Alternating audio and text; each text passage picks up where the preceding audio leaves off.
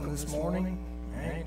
Praying that you've had a blessed week for sure, as weather is greatly improving all the time, and I know that we're getting a little bit more showers, right? Which brings about what?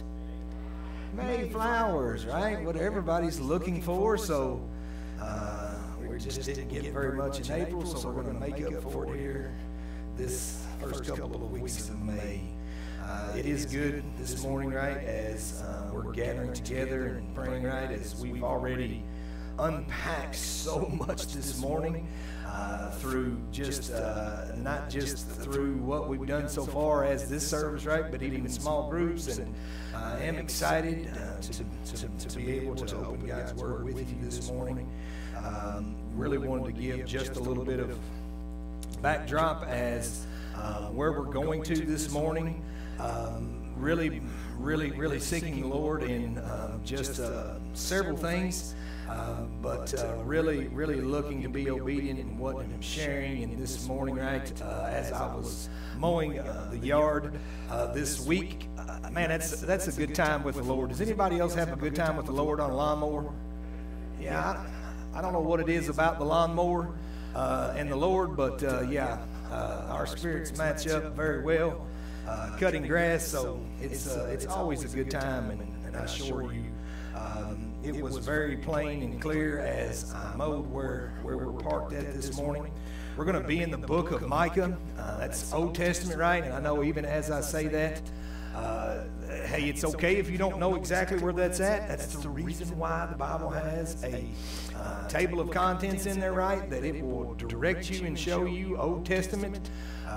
You'll be able to find that. So if you want to go ahead and begin turning towards that this morning, it's exactly where we're going to be.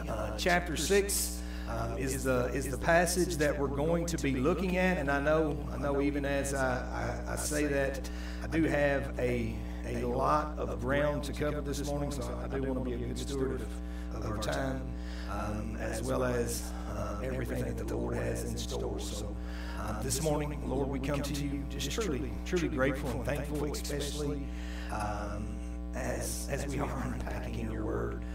God, we want it to be all about you. You are worthy of it all, as we just sang. That, Lord, above everything else, you are deserving of not just our praise, but you're deserving of our life.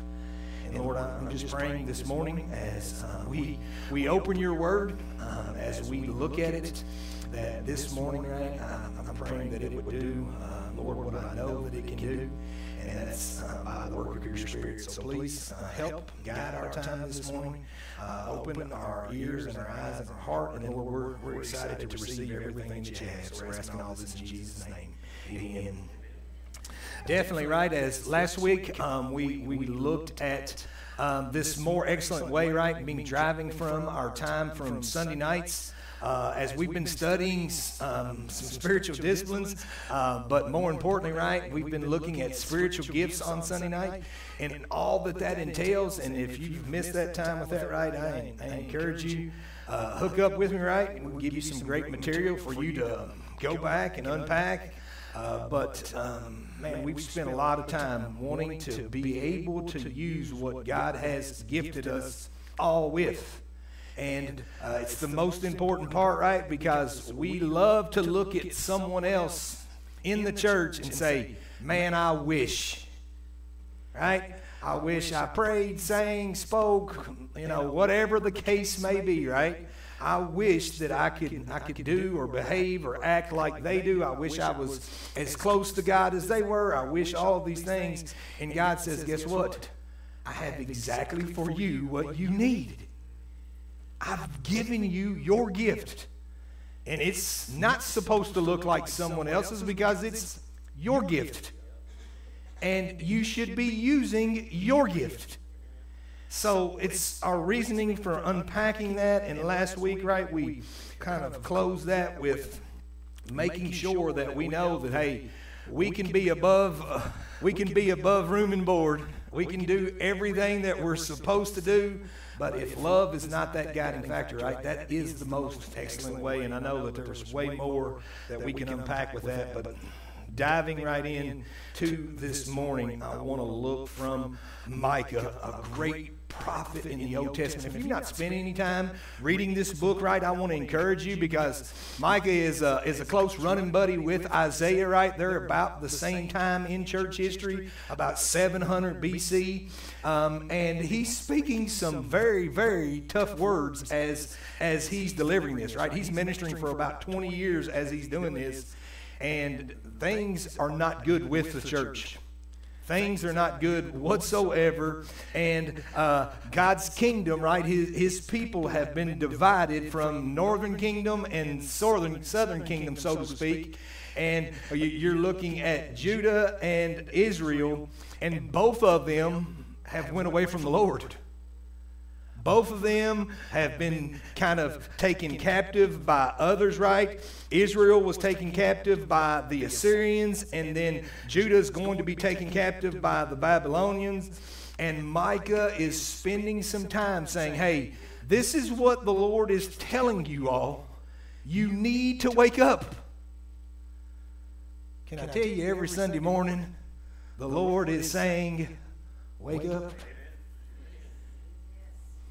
That we need to hear from Him, right? Not from anything else. And it's not just Sunday morning. It's any time that we're diving into His Word. But as we gather together, there's no greater time for our hearts to be stirred, for us to, yes, to be shaken if we need to be, but also for us to be in encouragement, for us to make sure that as we're walking through this, we realize we're not alone. And that's what this enemy is so good at doing, and that's exactly of what's taking place here, because there is tons of corruptions going on all throughout God's people, right? Every single bit of it. And it wasn't just the average ordinary believer that had fallen away. Even God's closest people, right? Those judges or the priests, the prophets, some of them, they had all fallen away from God. To the point, right, that it was making God absolutely sick to His stomach in the way that His people were responding to Him. They had absolutely no devotion. Now, as we hear that, right, I want to make sure that we're going to try to pull this in proper context and not make it say anything that it's not supposed to. But I believe there is a word for us here for 2024.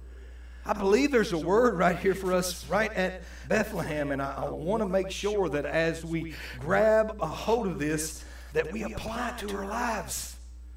And I know I say that all the time, right, because we can gain all of this that we want. But if we're not living it out, it means absolutely nothing. It means absolutely nothing. And that's what Micah is wanting to make sure. God's people, they understood, they knew. So the question this morning is, what does the Lord require of you?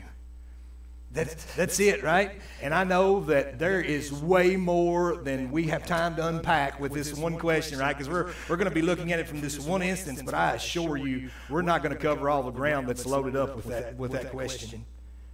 You see, we've made answering this question optional. Right? We love free grace. Come on, am I talking to anybody here this morning? Right? We love free grace. We love salvation. We love the cross. We love heaven. We love the perks, right? We love the mansion that's being built. We love the streets of gold. We love all of that great stuff. But when it comes to what God requires of us, we tend to push that to the side. We tend not to even talk about that, right? Because that would mean that there would be action on our part. And that's what we tend not to like. So we're going to be looking from what Micah says. And I want to make sure that you see, because there's so much that's taking place. And I didn't put all these verses up, but I want you to go with me starting in verse 6 of chapter 6 of Micah. And he says, with what shall I come... With what shall I come before the Lord and bow myself before God on high? Shall I come before Him with burnt offerings, with calves a year old? Will the Lord be pleased with thousands of rams, with 10,000s of rivers of oil? Shall I give my firstborn for my transgression, the fruit of my body for the sin of my soul? Oh my gracious, right? There's deep questions being asked right here, and we're just going to really quickly, right? He's saying, hey, I can do all of these things that I know that the Lord requires. I can present you, God, with all of these offerings. Sacrificial offerings that were taking place, right? Burnt offerings, right? And we can go on and on and on about all that Levitical law, right? All those things that were taking place and that was supposed to take place so that we could show our worship to God, right? We could talk about the oil and everything that it entailed. He's talking about even giving his firstborn for the sin that's in his life.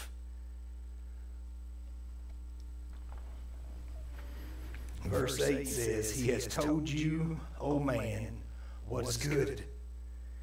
And what does the Lord require of you? You see, we can continue to go through these motions. We can check the boxes. We can come to church. We can do Sunday school. We can give our offering. We can help with missions. We can smile and wave. We can do all of this religious sort of things, right? And truly miss what God is requiring of us. And I know as we hear that, we hear and know of all those good things because for most, we don't even do the good things. Oh, I know it hurts. So we're not even pushing that to the table, right? We're not even offering up stuff. We're not even offering up those things that we would say that we know that are good. So even looking at that, right, this is not even where we're going this morning. The Lord says, I require of you but to do justice, to love kindness, and to walk humbly with your God. I know we've looked at this verse before, right? And I want to make sure that there is so much that's packed inside of this, and there's so much that I want us to get, right? Number one, we need to act. We've got to act, and we've got to act justly. That word is jam-packed with a lot of meaning because justice, we've really been blasted with that from a media standpoint, especially when it comes to social justice, and we could go on and on and on. That's not my intent this morning, right? This command, it made a lot of sense to people because they had abandoned justice altogether right here in biblical times. Right? Not only in personal ways, but in a national way, right? God's people had totally walked away from what they had been called to do when it came to justice. And you have to understand from the very beginning, right? From the way that God orchestrated everything, He's always ensured that His people would not only know what it is, but that He's just. And you see, we're missing that because we're equating now in 2024 justice in all kinds of ways that are far from the way that God ever intended it to be. Right? We scream and we cry for justice. Right? We want people to be held accountable to that. We want to see people pay for their crimes. But how about letting me slide? How about turning the other cheek when it comes to the justice that I am supposed to get? God wants His people to be just, church. He wants us to understand that. And earlier in this book, right, we read that God's people, they were not acting justly with dealing with other people, right, and they act shamelessly in so many other ways. And I want to encourage you, go back and read. This is a small book. You can unpack and read that this afternoon and be caught right up very, very quickly. I know that you and I both want to live in a world where there is justice, right? And we're expecting that to play out, and we want to see that. But God is not just talking about that type of justice here. I need you to grab a hold and realize that today could be that day that you could understand exactly of what's meant here, right? And if you've already received God's justice in your life, hey, you ought to be the most excited people in here.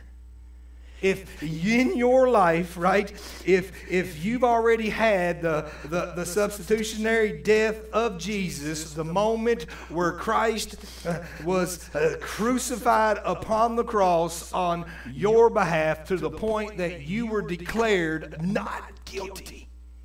Oh my gracious, is there anything else that could be greater said today, right? The moment where God imputed, right, where He deposited His righteousness into your life.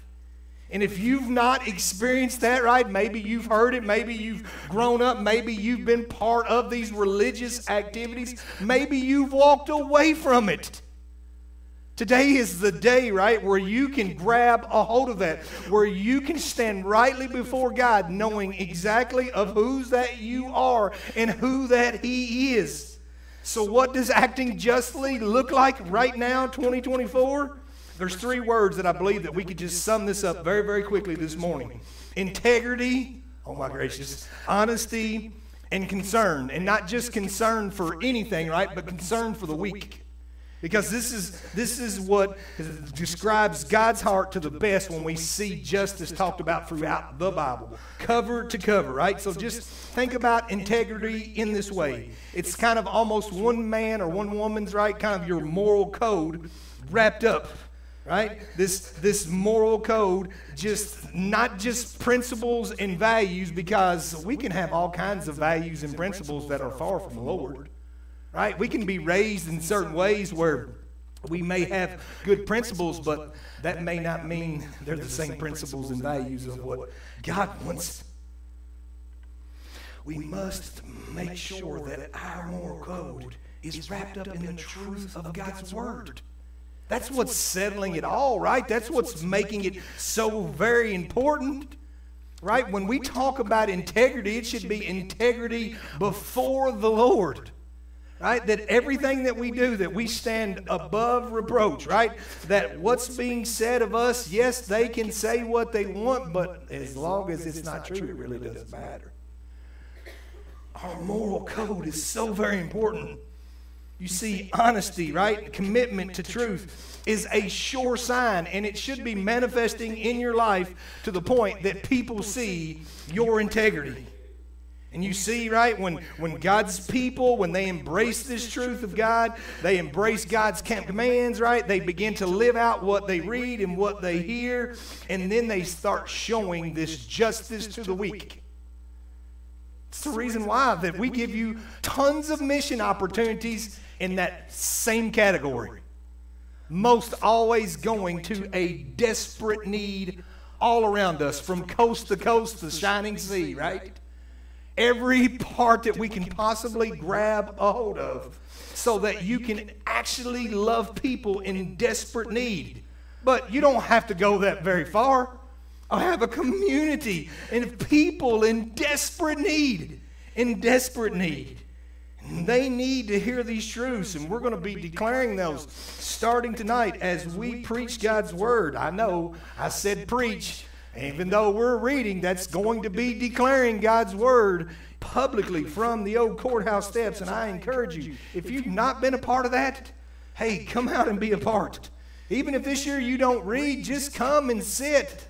Celebrate. I can assure you this is not happening everywhere in our globe. We want to hear God's words this morning. This is how that we act justly, right? Not just because of religious activities that we can bring about, right? None of those means anything. We want to be doing it for the glory of God, that His name be growing, right? Not for a social movement or to look good in social standards, right? We need to be passionate about things that God's passionate about. And guess what? If we do that, it doesn't take very long for us to have a lot of critics. It doesn't take long for us to have a little buzz going on about us. Why? Because we're going against the grain, because the world is telling us everything but that. We need to be on fire for the Lord. Let us strive every day, right? Every day to treat people this way, to treat them justly. Why? Not so that we can say, hey, did you see how I helped so-and-so? Did you see how I loved upon them? You see how good I am? We're talking about for the glory of God, to grow His kingdom. That's what it's about. Number 2, we need to love. Faithfulness. We sing, great is thy faithfulness. But there's so much more. There's so much more in what we're seeing here, right?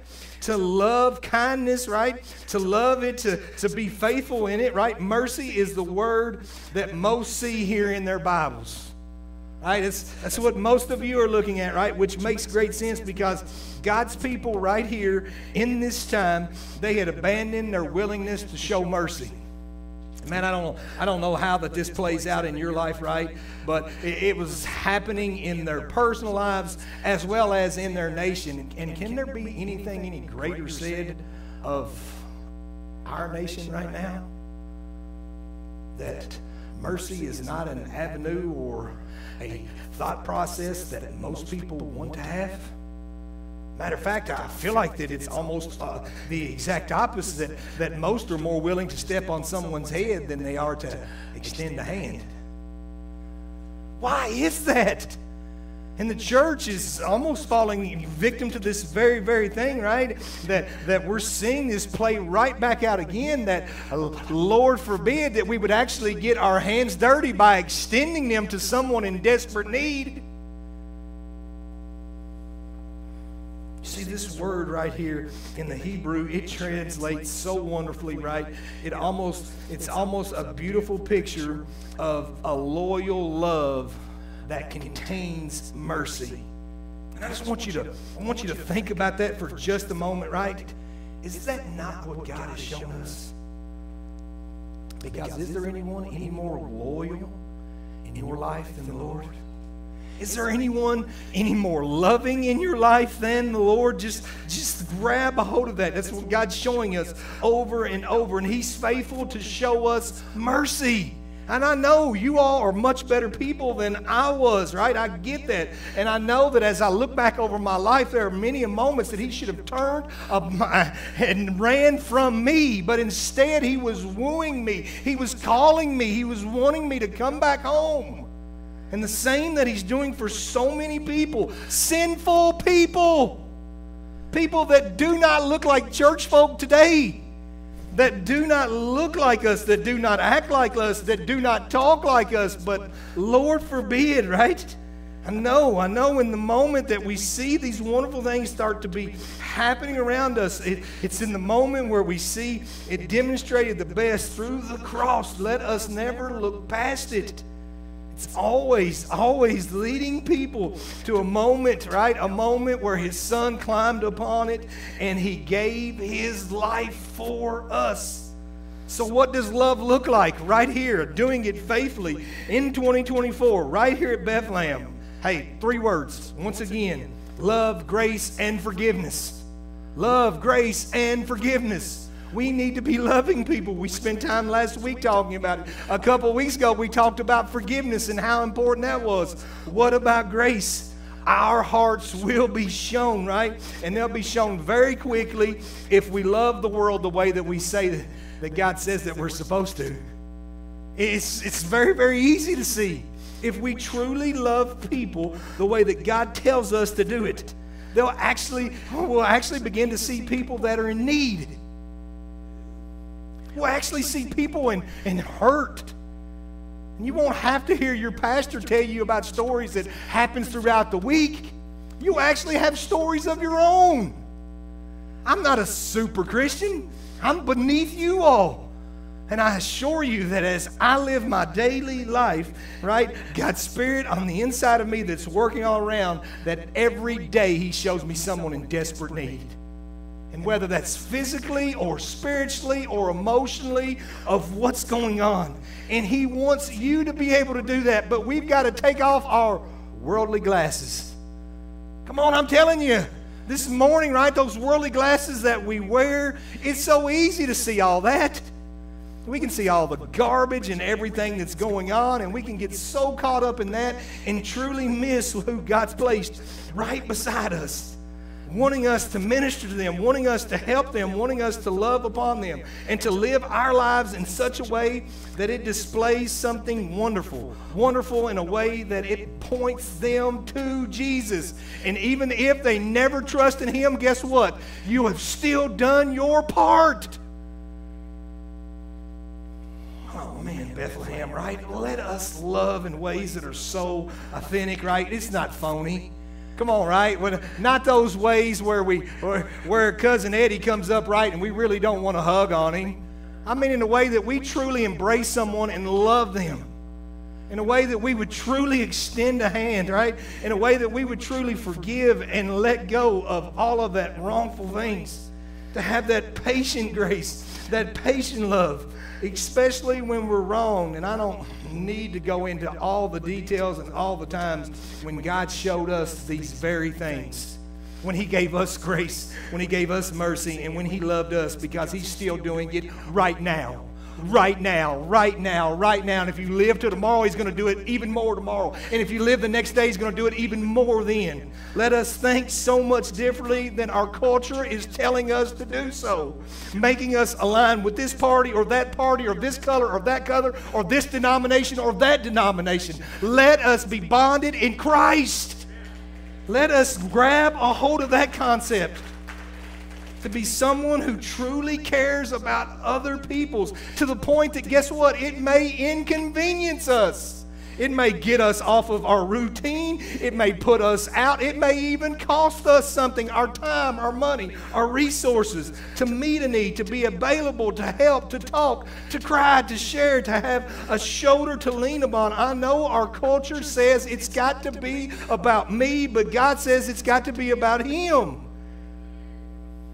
Oh, now that we notice the needs of ourselves so much, this morning our lives are filled with so much that is so self-absorbed, right? Come on, Kyle Yankee included. I'm not looking down my nose, right? I want you to see so much of our lives is all about us.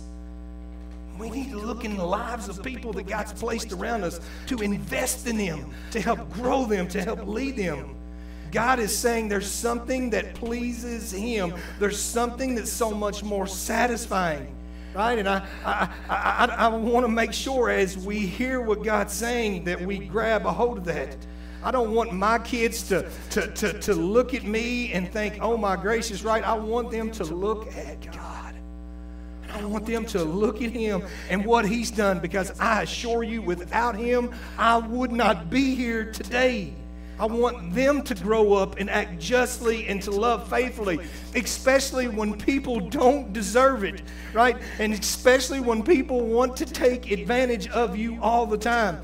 I want business people who are honest, that would go above and beyond of what's called, right? Someone that actually values hard work. Someone that actually would clock in even when they're not getting paid. Someone that would invest their time for the kingdom of God. I want wealthy people to say, hey, guess what? God didn't give me more money so that I could leave it to someone else to blow it in a month. That I'm actually growing my account so that I can help care for those people, those kids in desperate need. You see why? They don't have health care in Haiti. They don't have someone to look after them. They're living in a gutter where tires are being burned and trash right beside them. In the same stream of water where there's cows drinking. And someone washing their laundry and someone else using the bathroom. And they're filling up a jug to take back to their family. So much more. God's calling us not to just look at them and victims and say, oh, poor, pitiful them. I wish I could help. You can help. You can help. I want people who are honest, and God does. He wants us to be a group of people that says, no matter what, I'll stand up and I'll confess my sin, that I'm the chief sinner in here, and guess what? God forgives me. He wants us not to hide behind it and cover it up.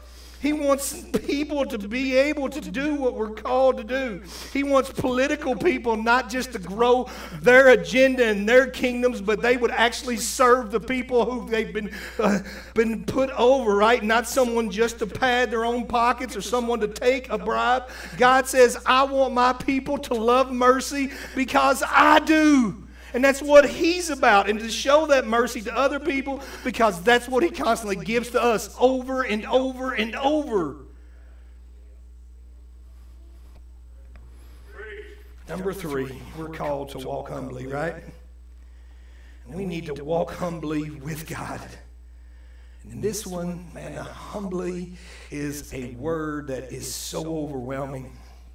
In the Hebrew, right, it translates out to actually be lowly.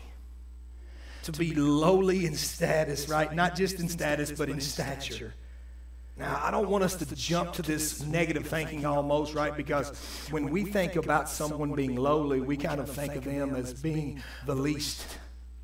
We kind of think of them being someone that's beneath us all. But I want you to understand that this word has nothing to do with us being weak or unsuccessful or insignificant. Do you think that Christ was any of those things? The most humble person that we've ever known.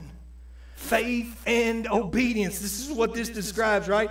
And without these two things, right? Without these two activities being in your life, you'll never be able, I will never to be able to act justly or to love faithfulness. Right? And I know that pride is so overwhelming. I know it's something that grabs a hold of us so easily, right? It's something that makes it all about me. Doesn't God just place all these people in my life to make my life better? I mean, sometimes, isn't that how we kind of think, right? God, I'm so thankful that you put that person in my life. Look at all they do to help me. Oh, man. And not that that's not a bad thought process sometimes. But are they really in your life to just help you? Just to make your life better? You see, right here inside of this text, this group of people, they had become so filled with pride, right? Not just one kingdom or the other, Israel and Judah, right? They had become just so overflowing with pride, and as a result, they had reduced this covenant relationship that God had promised them, right, all the way back, right, to this spiritual checklist. Right? You know how that sometimes we feel? But I went to church today. I did go to Bible study last month. I even put some money in the plate. Let's not be self-consumed. Right, to the point that we just go through the motions, right, just to almost do sometimes as we do in filling out the blanks, right, hurry up so we can have the answer and then we can move past it. Humility is something that says, I believe God, right, so guess what I do? I obey Him. I actually do what He tells me to do. And this is exactly of what God means when He asks us to walk humbly with Him. Philippians, I know that we walked through that 2:5 and through 8. He says, have this mind among yourselves, which is yours in Christ Jesus, who though He was in the form of God, did not count equality with God a thing to be grasped, but emptied Himself by taking the form of a servant. Right? Humility, being born in the likeness of men, being found in human form. He humbled Himself by becoming obedient to the point of what?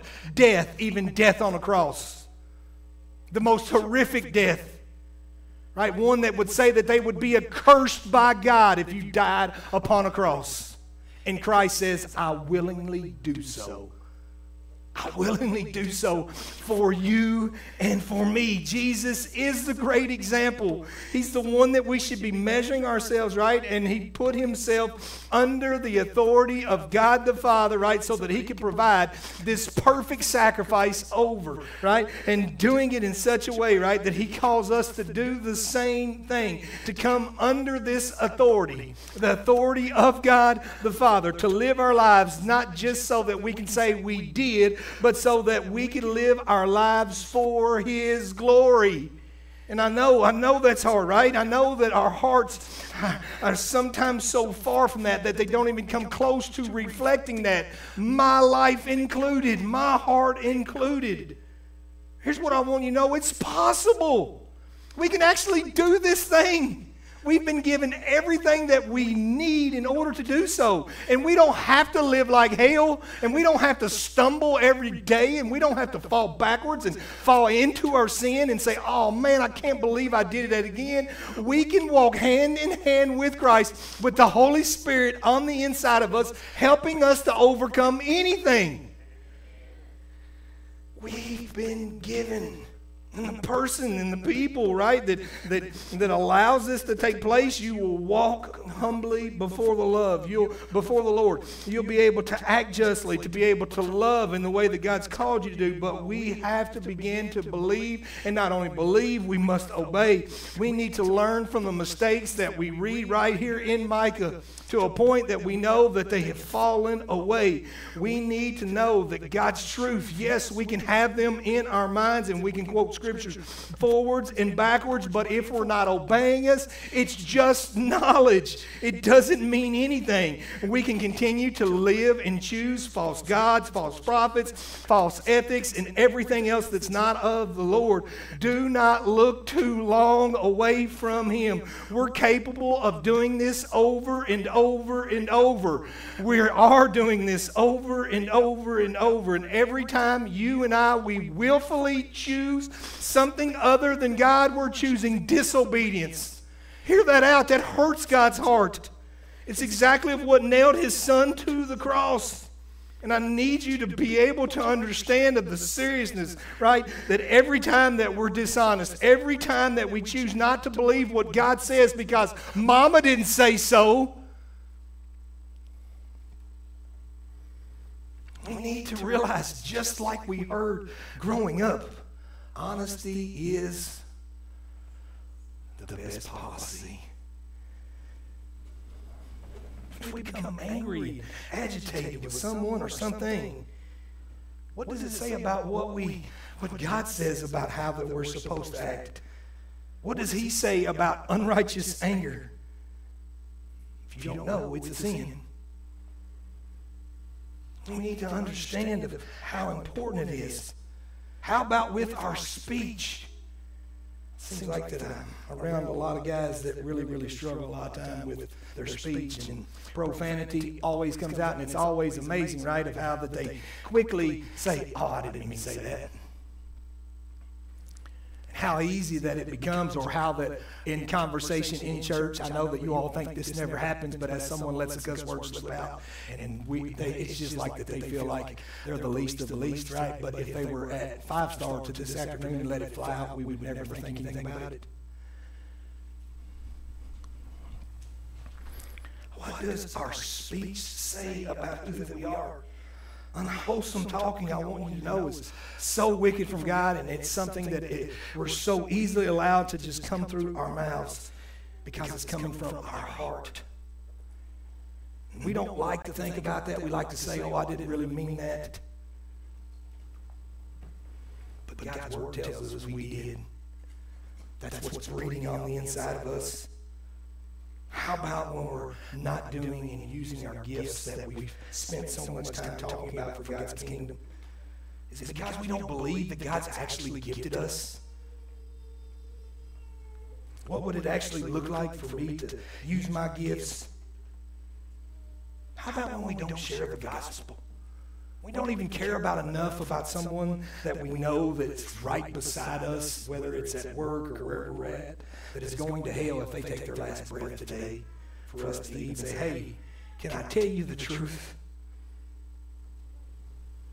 How about when we don't give in a way that's pleasing and honoring to the Lord? Is it so much that we think that maybe God doesn't really have claim to our finances? That maybe He's not supposed to have, that this is actually mine and I work for it? I know we could look at 1,000 other examples, right? I know that we could look at so much more, right? But the root of every one of these issues is pride. Every bit of it's pride. Every single bit of it. Refusing to believe and obey And man, wouldn't it be awesome that if we here as Bethlehem, right, as much as it hurts, right, as much as we don't want it to be, that sin is always the result of the lack of our faith. And the reason why that we can't get out of the rut that we're in is because we love our sin more than we love God. You want to talk about heart hurting? You want to talk about a gut check, right? A look in the mirror? I don't think there's anyone any more devastating that could be said. There's something in our lives that we would say, God, but I just can't trust you with that. James tells us, but he gives more grace. More grace. Therefore it says, God opposes the proud, but gives grace to the church, to the humble. If we truly believe the Word of God, until we believe it, we're never going to humble ourselves in a way that's pleasing and honoring. But once we do, you don't have to read any more self-help books. Once you humble yourself before the Lord, you don't need to say, Pastor, what is God calling me to do? Because He'll begin to work in your life immediately.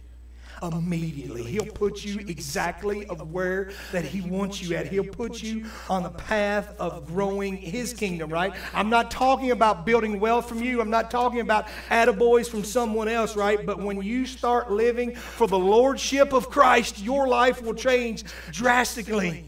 When we begin to walk with the mindset of how important for us to not only experience justice, but to live to see it truly play out, for faithfulness to the body of Christ, for it to grow, right? When all of these things begin to happen, we'll actually begin to practice what we preach. This morning, church, I know. Know that these words can be so overwhelming.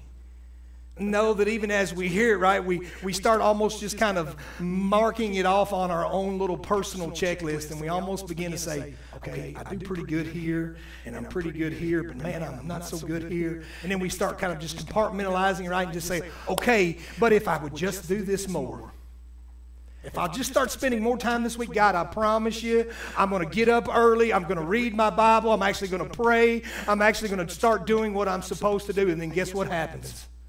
Monday morning hits, and all hell breaks loose. Everything that you can dream of comes against us, and then we start saying, well, my gracious, if I'm going to be honest, if this is what it means to say yes to the Lord, do I really want to say yes to the Lord? Every time I do, every time I get on fire for God, all this bad stuff starts happening. Tires go flat, and air conditioners go out, and kids get sick, and arguments break out, fussing and fighting, and then there's a bill that comes in the mail. How am I going to pay for it? Every time. And we say, it's much better if I just don't say yes to God and I just do me.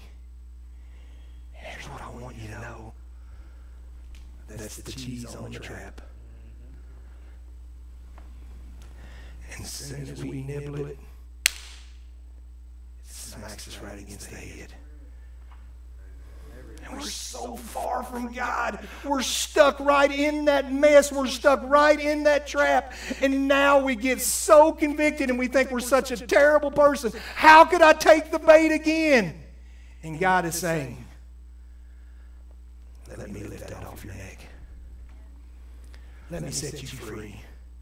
Let me help you out. And by the way, go ahead and take the cheese when you leave.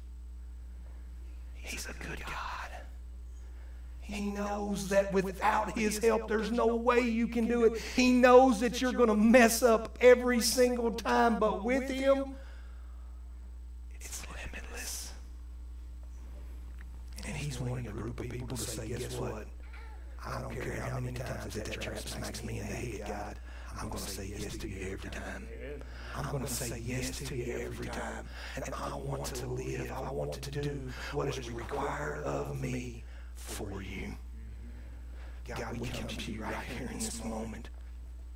Lord, I know that there is so much that's happening in our lives, and I know that there's so many things that comes against us, and I know that it's almost an overwhelming thing for us to be able to think of if we can keep up to this mark. Lord, we realize and we know that without you we cannot. But Lord, with you we know that we can. That Lord, you would help us every step of the way for us to be able to truly act this out, to love in ways that are pleasing and honor, and for us to walk with you. So Lord, I pray for decisions all across this place this morning.